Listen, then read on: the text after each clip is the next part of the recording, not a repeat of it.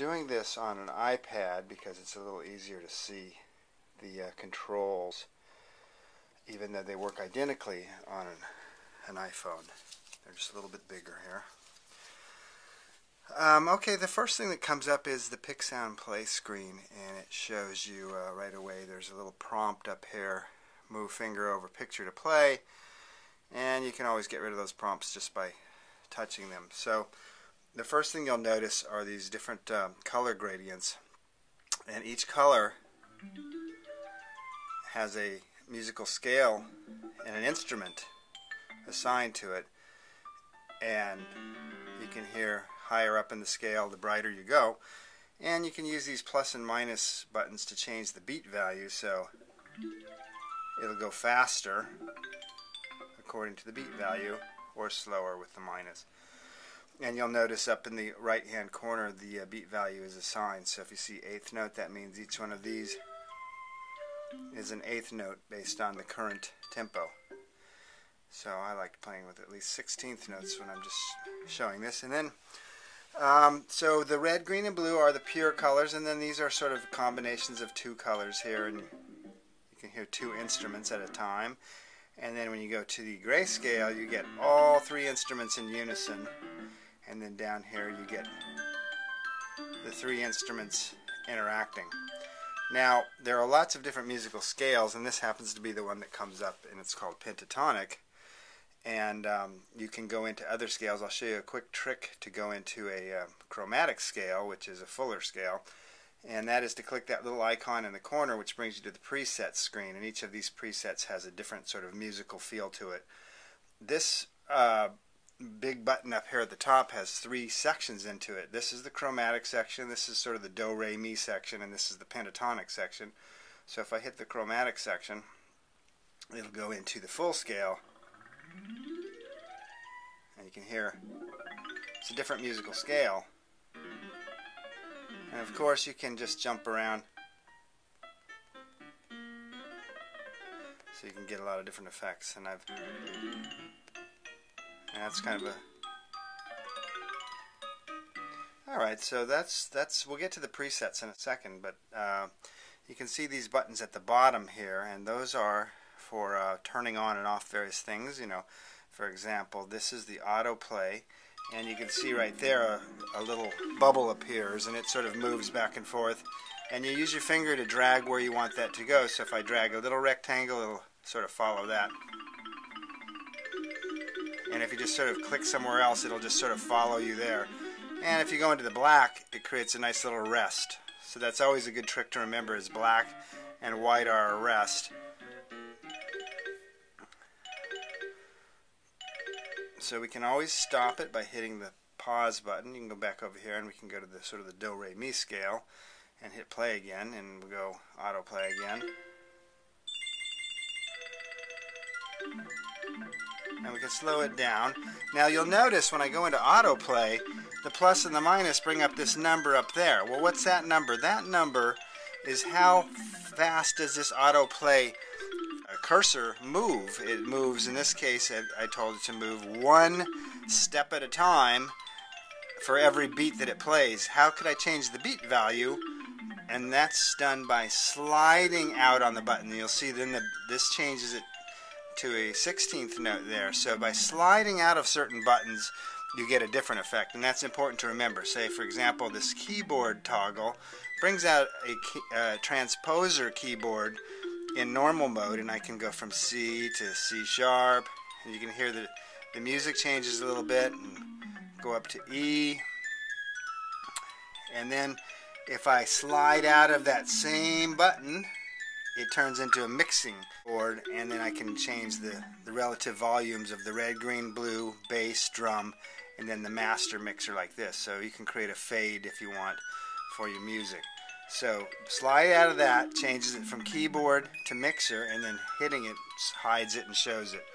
Same thing with this little triangle here. It's a way you can kind of get to a full screen graphic, and we put a little prompt up there to help you remember that stuff at first. And you can show the controls again. And then after you've turned off the autoplay, you can get into turning on song progressions, bass lines, drums. Those things are controlled in the settings panel. And let me talk about some of the settings that you can control. For example, instruments are controlled in terms of 127 different sounds that we provide, plus the drum set. And you pick red, green, and blue instruments by selecting these three buttons. So there's the red instrument is the acoustic grand piano in this case, the green is the xylophone, the blue is the flute, and then the bass is an electric finger bass. So if I wanted to change that to electric pick bass, just select there, and my finger accidentally hit the photo. So if I go to electric pick bass, and then let's say I wanted, instead of flute, I wanted to do a pan flute. And you could listen to a single instrument by clicking that, or you can listen to the three combined together like this. And one other thing you could do is if I wanted them all to be pan flutes, which sometimes is nice when they're all on the same instrument, you can hit the equal button, and then now they're all set to pan flute. Or if you wanted to just sort of experiment around and hear different random combinations, you could hear that. So let's try that. I have a nice random setting there, and we can go back out here and you can play.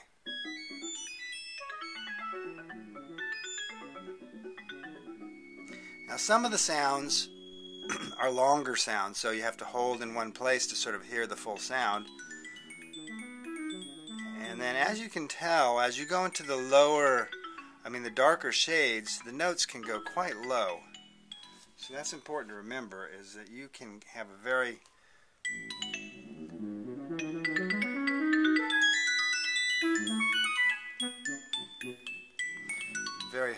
full music range in Pixound. Alright, so let's go over to some of these other navigation areas here in the settings. So you have the music tab, which has song progression, the key, the scale, and how high and low you want the extremes to be. So one of the things you can do that's kind of useful is to get an autoplay going. And usually down here is a nice area, maybe somewhere where you can hear the three sounds together. You can set it at whatever speed. If you wanted it a little bit faster, you could do that. You can go into your settings here, and then you can play with the low note and the high note. So now I'm limiting how high the notes can go, or if I wanted to limit the low end, I could do that too. I could bring it to a very narrow range, or I could make it all very low. So you can use that to set sort of the musical range. And then you can play around with musical scales, and we have a lot of musical scales. Some of them are just chords, and then some of them are modes. And you can just sort of hear the differences. These are very nice traditional modes. And then you can get into some more sophisticated scales. And then you can just sort of touch out of there and it'll dismiss that. So you can go back to playing with the limits. And then you have song progression. So let's start just turning song progression on. And what this is going to do now, it's going to make the scale that I just picked go back and forth between two different keys, the 1 and the 5. And you have a lot of different song progressions to choose from. Here's one that just kind of does 3 different chords in a row. Let me go back out here and let's try a different area. And let's slow it down a little bit. Now let's turn on the bass so you can hear your song, the bass line,